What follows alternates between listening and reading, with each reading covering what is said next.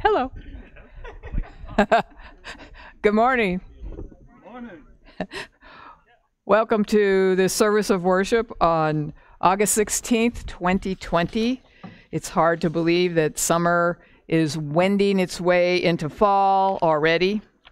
And I notice there's some leaves turning there at different places, so it's going to come no matter if we're prepared or not. I'm Reverend Dr. Rene Whitaker. Today joining me, our Director of Music, Jim Hutchinson, our Christian educator, Danielle Kindig, our it's not even soloist today. We have special music from Kristen Kane and Helen Kirschbaum, and so we welcome her, and we made her sit in the mulch, the most special place. And then Kevin Howell is always on our camera. We looked through this week, and even though it seems like it's a quiet summer week, the deacons are meeting tomorrow evening. Our little Brown Bag Bible group will meet on Tuesday evening at 5:30. We'll have Westmont, of course, at Wednesday at noon, and with special words and music. And then Farmers Market on Saturday. And next Sunday, Reverend Carol Isley Corey will be here. I'll be in town until next weekend, but I won't be here next Sunday or the Sunday after. Also, after this week, Wednesday at Westmont's going to take a 2-week hiatus. We're pretending like we're part of the big time. And so you'll have a chance to catch up.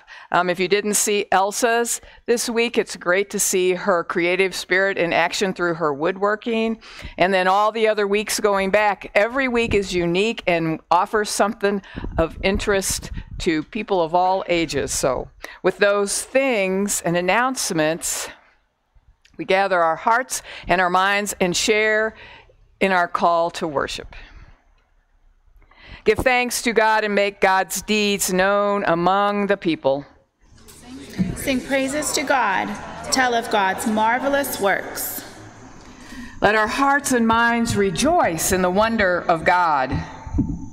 May we remember those witnesses of faith who have gone before us. Offer thanksgiving to God for brothers and sisters in Christ. Let us lift up our voices in praise. Let us worship God.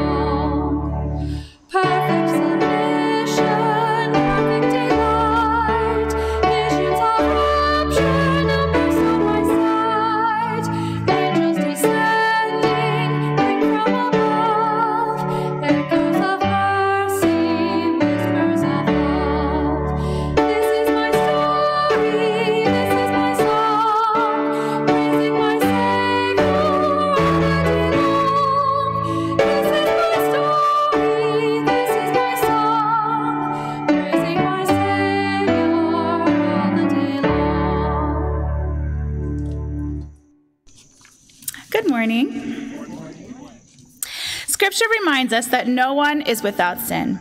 All have fallen short of God's glory.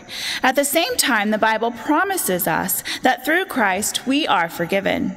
As we pray together our prayer of confession, may our hearts be prepared to accept God's forgiveness and mercy. Let us pray. God of glory, we confess that all is not well with us. We are weary from our worries and weighed down by our grief. The trivialities of life distract us, and we forget to pray or study your word. The burdens we carry are heavy, but we forget that you are with each day. Remind us of your constant presence. Send your Spirit to renew your calling within us and relieve us from our worries. Refresh our energy and restore our souls so that we might once again offer thanks and praise in the name of your Son, Jesus Christ. Amen. Hear the good news. All who truly repent will know the love of Christ that surpasses all understanding. We are rescued, delivered, and restored to the fullness of life. Accept the forgiveness that is offered and receive new life in Christ, that you may be filled with peace. Amen.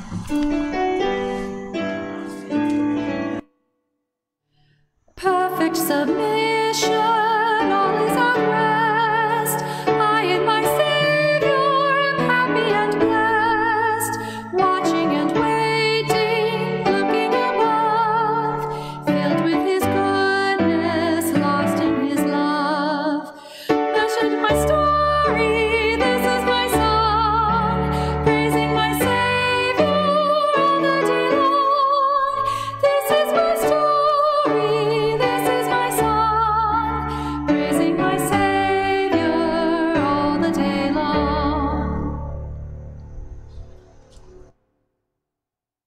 Okay, I would like my kiddos to come up here. Are you the only ones here? I guess the Henson girls are here, but do you want to come up? Yeah? Come on up. Well, I'm not really asking you, Lillian. I'm telling you. Come here, honey. She shook her head. No, I don't think I'm going to do that today. Come on, baby. I'm going to talk about Teddy. Will you come help me talk about him? No? All right. I have them right here, actually. I'm sorry. No, it's okay. I need this anyways. Okay. Whoops. That's okay. Here we go. There we go. Thank you so much.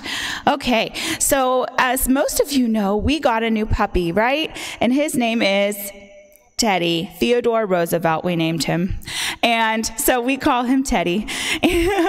But something that I was thinking about today is how God kind of tugs us here and tugs us there and helps guide us in different ways. And sometimes our hearts feel a little bit tugged whenever we might do something wrong and we have that guilt and we have to say we're sorry, and there's a little tug here and there. Or if you're, excited about something and you feel that excitement in your heart, sometimes I think that's a tug too, because God doesn't just tug us whenever we need reminded of something. He's rejoicing with us too.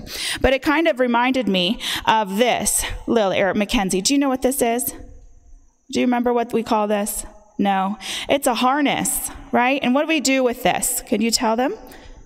Put it on him. Well, who do we put this on? I don't know. Well, that's okay. So we put it on him when we go for a walk, right? And he doesn't wear it all day long. He just wears it when he's on a walk. And this one he actually outgrew, but let me show you how it works. I'm not going to put it on.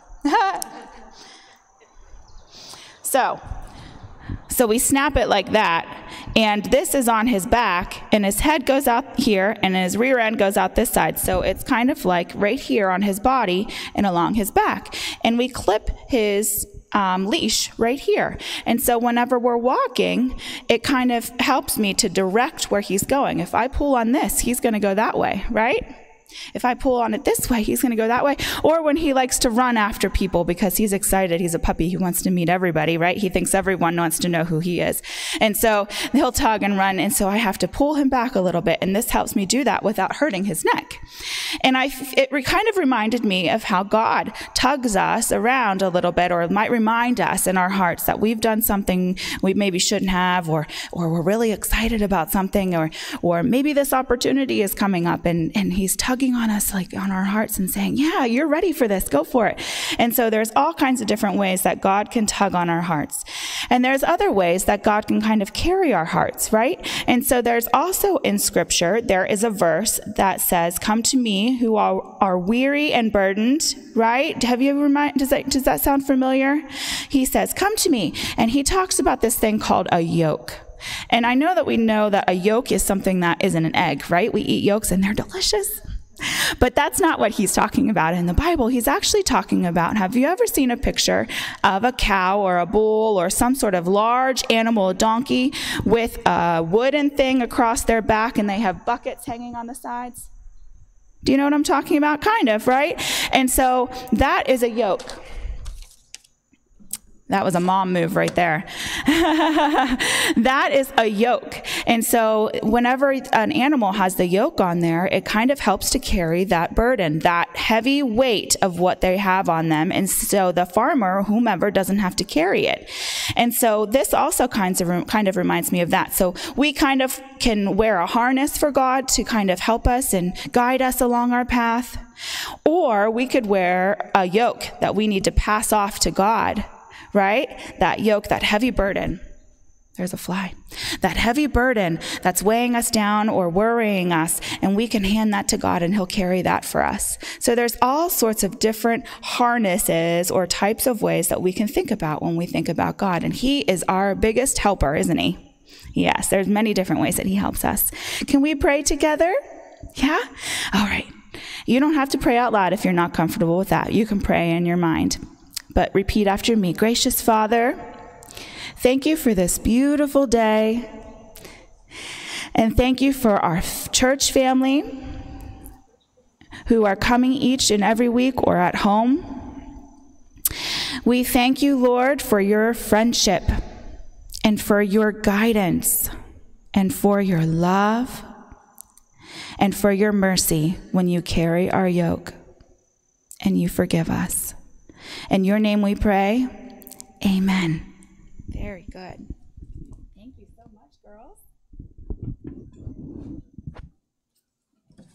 I'm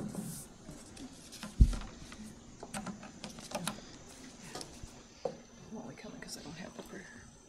That's fine. Today's reading is from Psalms 133. How very good and pleasant it is when kindred live together in unity. It is like the precious oil on the head, running down upon the beard, on the beard of Aaron, running down over the collar of his robes. It is like the dew of Mount Hermon, which falls on the mountains of Zion. For in that place God ordained his blessing of life forevermore. Here ends the reading. Thanks be to God.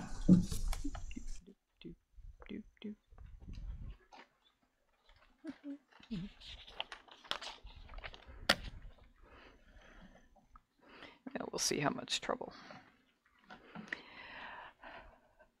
Let's bow our heads in prayer. Gracious God, your words from ancient scripture come to us across the generations. They are blown on the wind and in stories, and they are inspired by the angels. We ask you to be with us as we listen for your word on this day. We pray these things in Jesus' name. Amen. So this morning we're kind of finishing up our story about Jacob and Joseph and the brothers, and we move ourselves to Genesis chapter 45, beginning with the first verse. Then Joseph could no longer control himself before all those who stood by him, and he cried out, "Send everyone away from me." So no one stayed with him when Joseph made himself known to his brothers. And he wept so loudly that the Egyptians heard it, and the household of Pharaoh heard it. And Joseph said to his brothers, "I am Joseph. Is my father still alive?" But his brothers could not answer him, so dismayed were they at his presence. Then Joseph said to his brothers, "Come closer to me." And they came closer.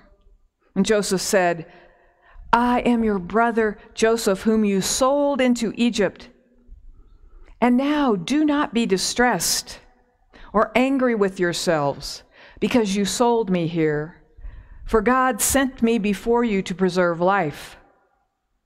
For the famine has been in the land for 2 years, And there are 5 more years in which there will be neither plowing nor harvest. God sent me before you to preserve for you a remnant on earth and to keep alive for you many survivors. So it was not you who sent me here, but God. God made me a father to Pharaoh and lord of all his house and ruler over all the land of Egypt. Hurry and go up to my father and say to him, 'Thus says your son Joseph, God has made me lord of all Egypt. Come down to me, do not delay. You shall settle in the land of Goshen, and you shall be near me, you and your children and your children's children, as well as your flocks and your herds and all that you have. I will provide for you there, since there are 5 more years to come of famine, so that you and your household and all that you have will not come to poverty. And now your eyes and the eyes of my brother Benjamin see that it is my own mouth that speaks to you. You must tell my father how greatly I am honored in Egypt, and all that you have seen. Hurry and bring my father down here.' Then he fell upon his brother's Benjamin's neck and wept, while Benjamin wept on his neck.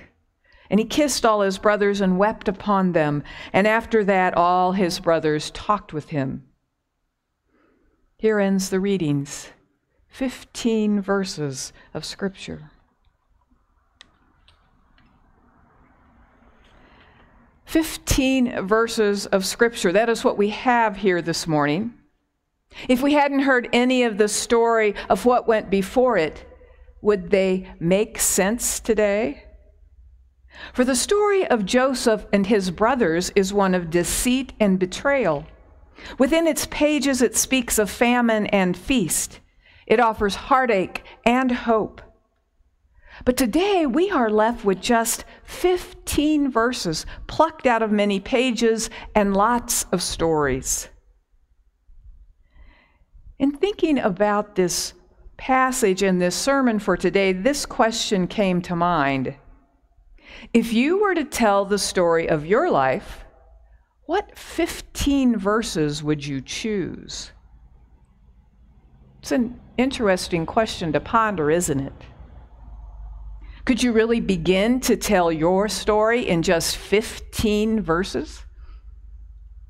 Perhaps to make it easier, which 15 verses would you choose from the past few months or so? Everybody will be thinking about that now. But it's rather a hard decision, isn't it? The 15 verses I decided to tell go something like this. On March 12th, I visited Bill Black in the hospital. On March 15th, we had a lovely worship service and pancake breakfast, all inside. On March 16th, I had lunch at Eaton Park. And then later that day, all the restaurants were closed for an in-person dining for an indefinite period of time. And I know I did not go out to a restaurant for 2 months. I ate a lot of rotisserie chicken. I also did takeout from Panera, Chili's, and the Boulevard Grill. I went for a lot of walks as the weather turned warmer. We began live streaming our worship on Sunday without a congregation in the sanctuary. I went for drives in the country, sometimes to Greensburg, where I drove through Chick-fil-A. I went for even more walks as winter turned into spring. And we journeyed through Lent with drive-through home communion on Maundy, Thursday. We celebrated Easter in a different way and remembered that the Spirit of Christ was among us even as we worshiped apart. Now, Fred and the other bunnies came to live at my house, and they began to take me on new adventures almost every day. I read a lot of books, watched old episodes of Glee and The Big Bang, and prepared for worship. Like everyone else, I did my best to come to terms with a world where we needed to wear masks when we were in public, a world where social distancing is the new catchphrase, and a world where too many people have gotten sick and so many have died. On August 9th, I visited Bill Black at his home, and I prayed for him and all of us and then began to prepare for worship today.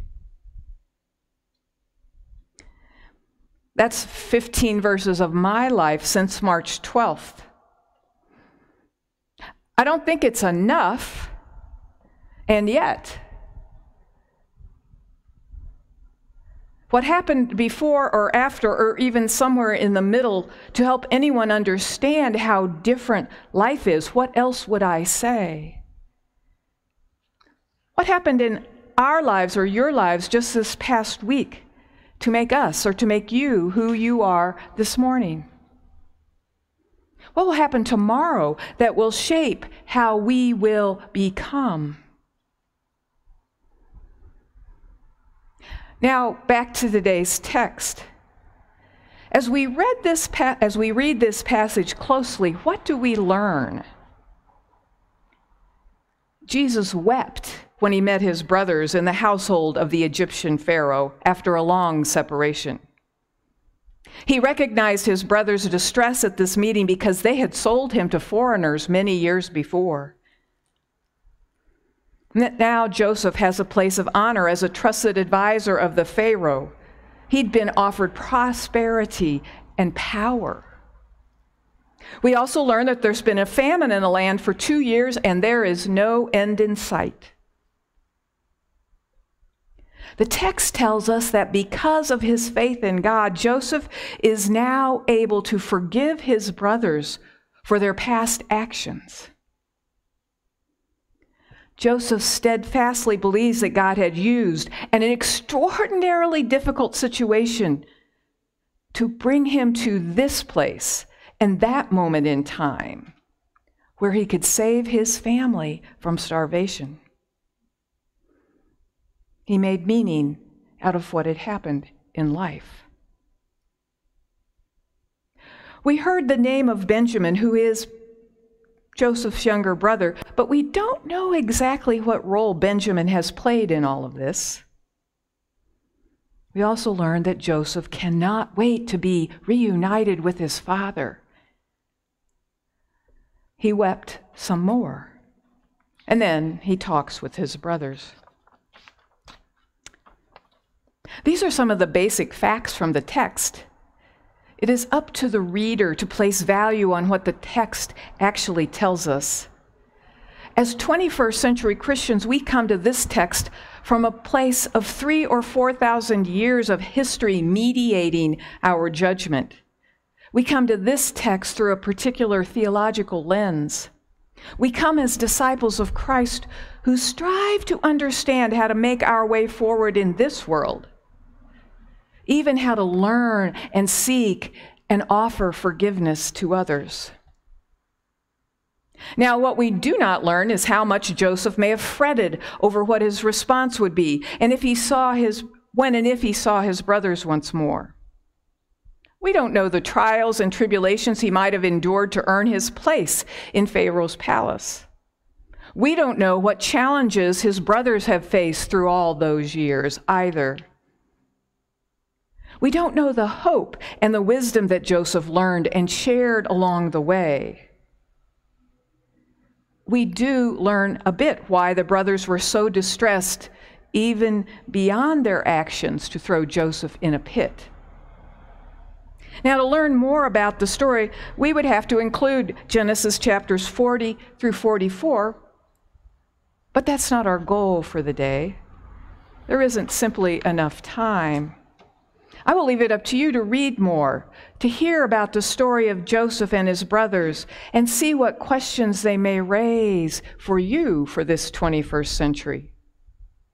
I mean, I have questions that I was raised, and we talked about them at Brown Bag and Bible. They're questions about good and evil. I mentioned them last week. But how we live with the consequences of our actions and what the process of forgiveness might be like. People say, well, that's not easy. Well, I don't think much of life is easy, but, if we don't forgive, then something is stuck inside of us, wearing us down and hurting our own hearts. I mean, we discussed, and we'll continue to discuss, how do we determine what is good and what is evil? How do we decide how to address either of these things? We talked about the book last week, The Banality of Good and Evil by David Blumenthal, and he reminds us that both acts of good and evil are commonplace, or as he puts it, banal. Human sin is universal, and human kindness is universal too.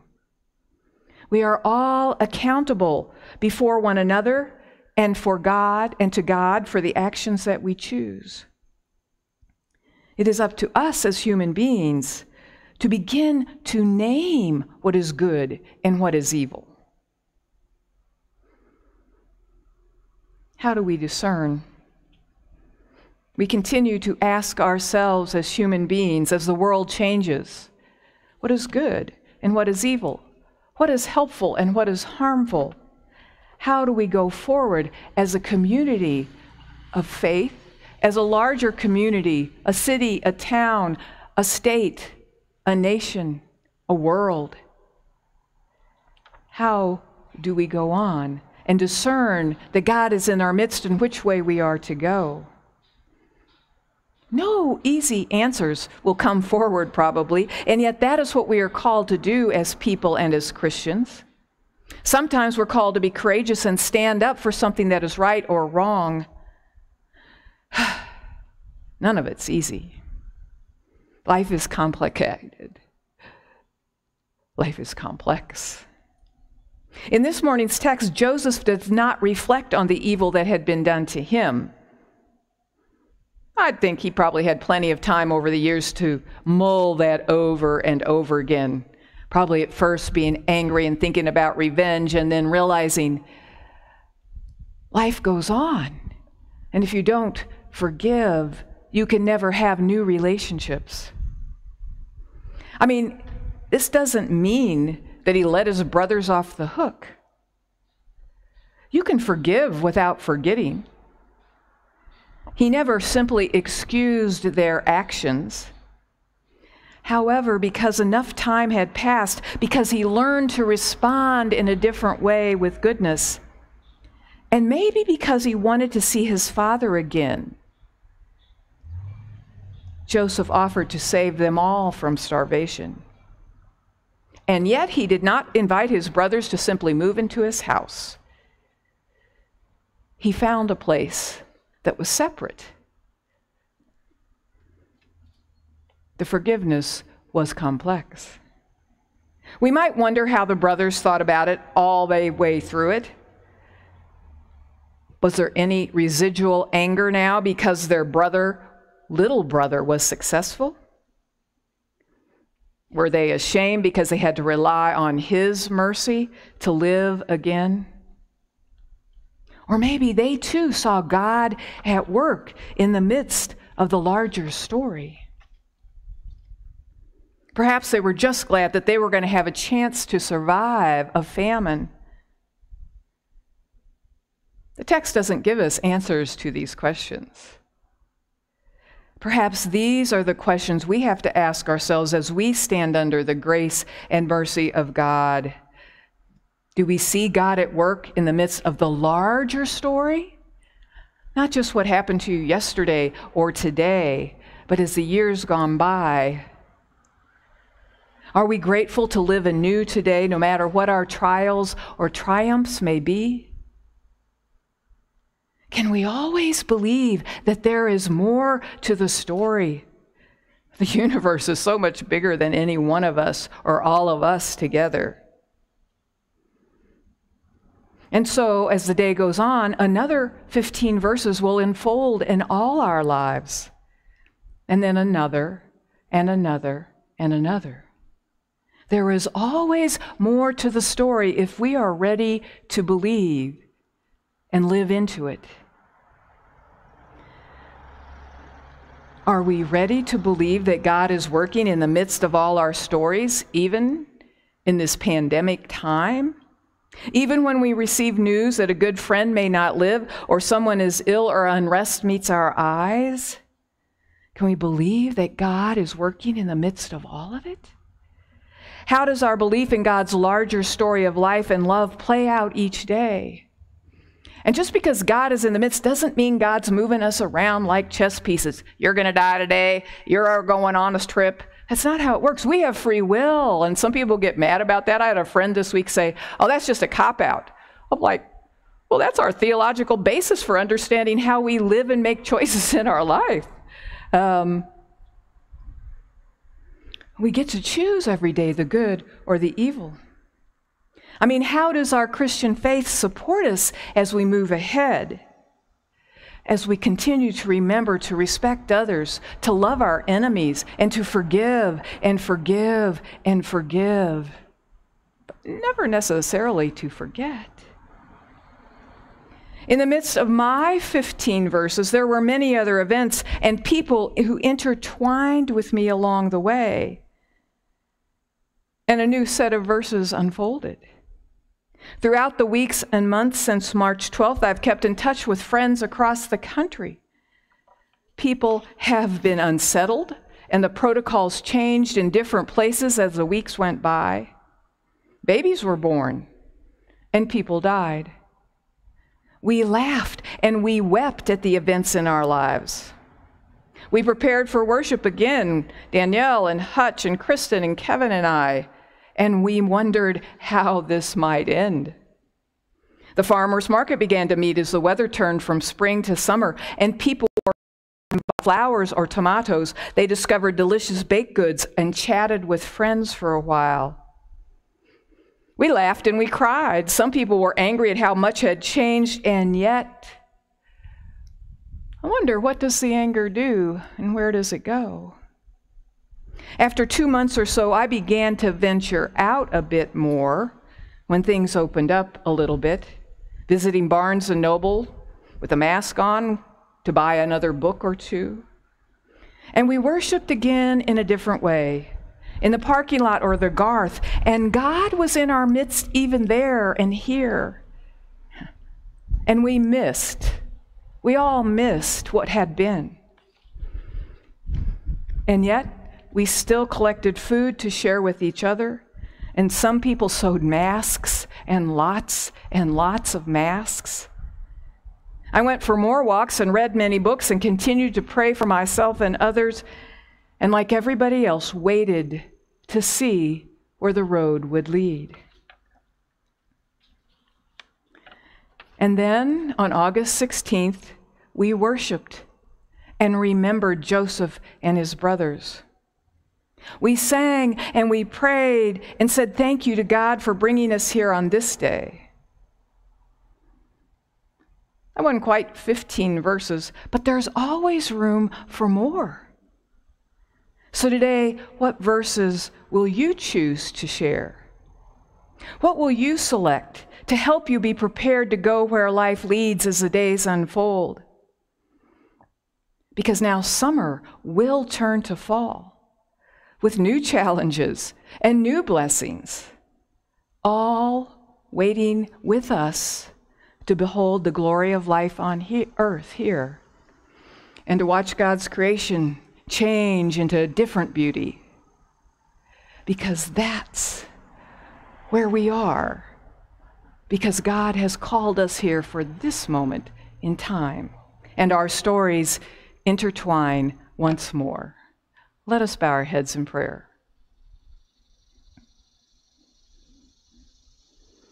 Gracious God, it is because of your amazing grace that we have all of this,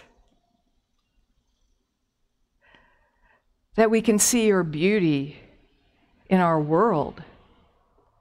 We can see your hope in the eyes of one another.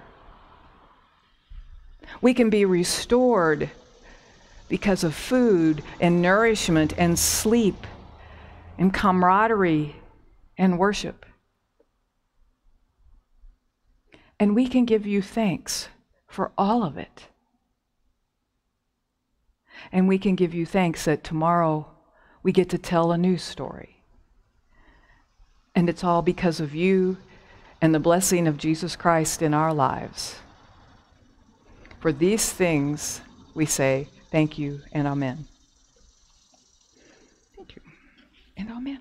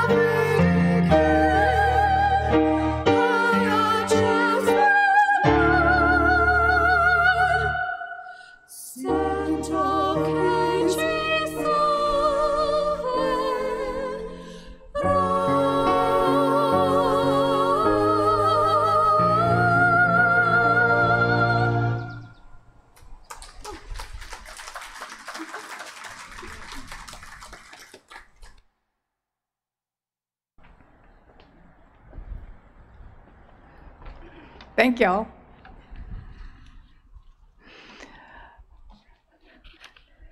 It's nice to look up at the clouds while that was being sung and the Holy Spirit rolling around.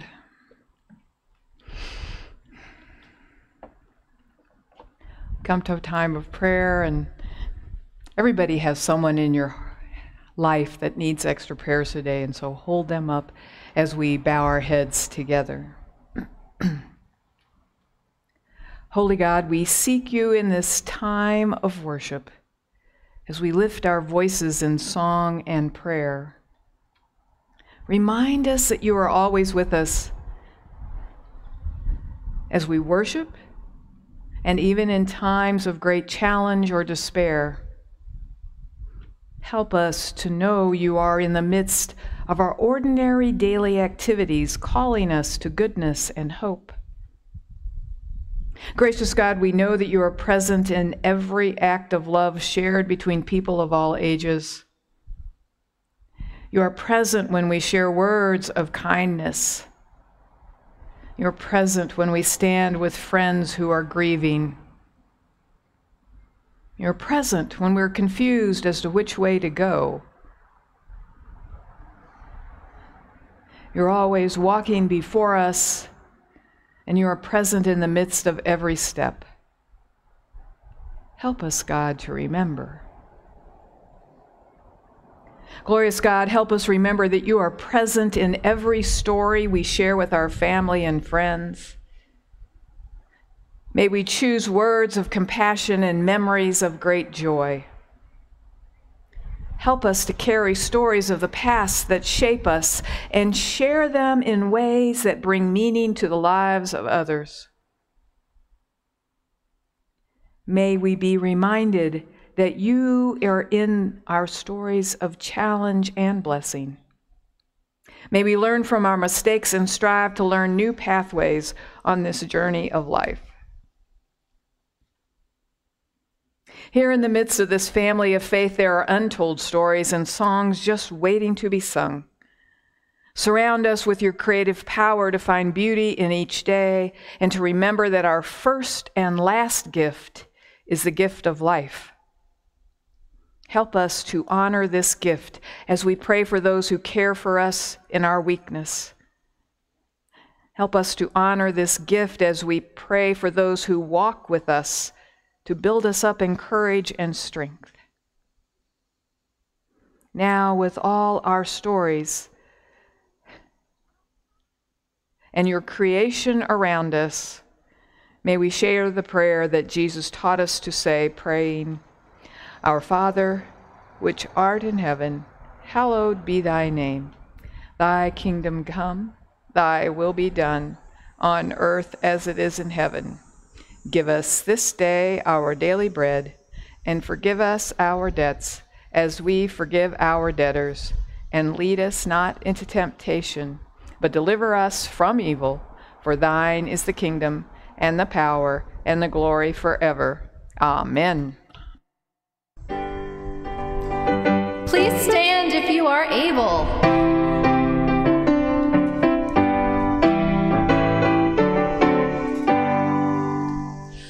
I've got peace like a river. I've got peace like a river. I've got peace like a river in my soul. I've got peace like a river. I've got peace like a river. I've got peace like a river in my soul. I've got joy like a fountain. I've got joy like a fountain. I've got joy like a fountain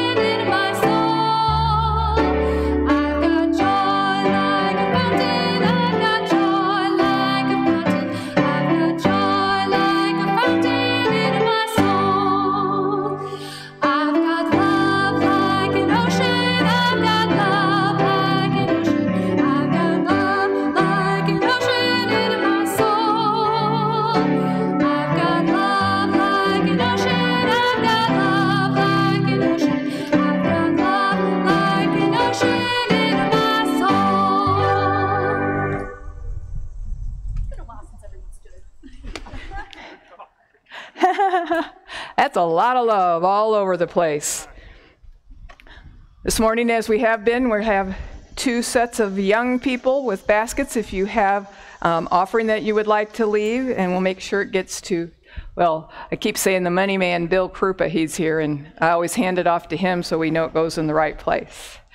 And now, in the beauty of this day, may we remember that the Lord blesses us and keeps us. And may we remember that the grace of our Lord Jesus Christ, the love of God, and the communion of the Holy Spirit will be with each one of us now and forever. Amen.